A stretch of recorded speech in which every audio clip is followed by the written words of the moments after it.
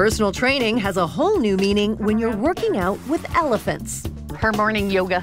Especially this one. Head down. Rosie is pregnant and needs to be in tip-top shape for her big day. Good girl. There you go, Rose. Sit. And this time, Rosie will be training her daughter Jasmine how to be a mom.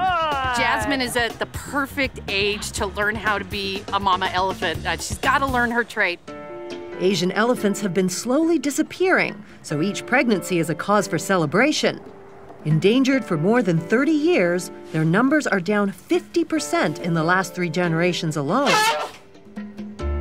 Breeding the elephants at zoos like the Albuquerque Biopark has become one of the best options to help grow the population worldwide.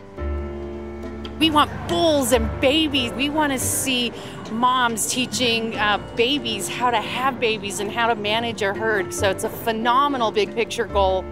I just can't imagine a world without elephants. I just can't imagine it.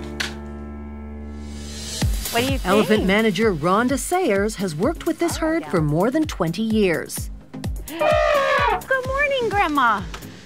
This, of course, is Grandma Alice. She's 45 years old. And we've got baby Jasmine rocking it at 4 years old, and our pregnant mama Rosie on the end there at 25 years old. Both Jasmine and Rosie were born here at the biopark. Irene is a unique member of our herd. She's the only unrelated member of the herd, and at 50, she is a sassy, amazing elephant. Irene is kind of like a favorite aunt, but she has her limits.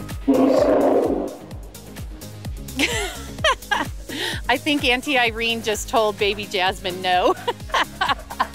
Samson is 19 years old. This is Jasmine's dad, and he is also the father of the calf that's coming. He's gonna be a daddy again.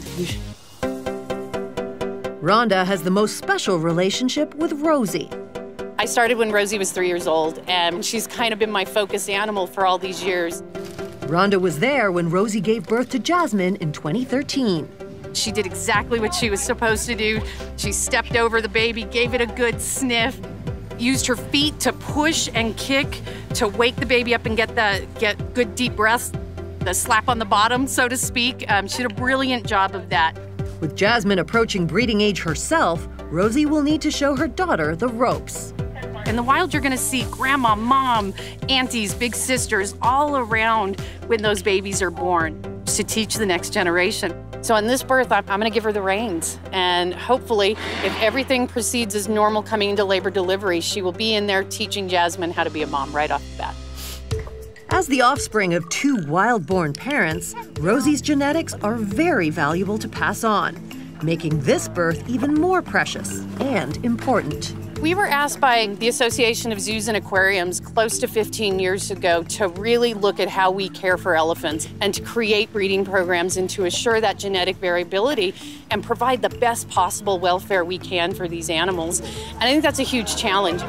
And a long-term commitment for this team.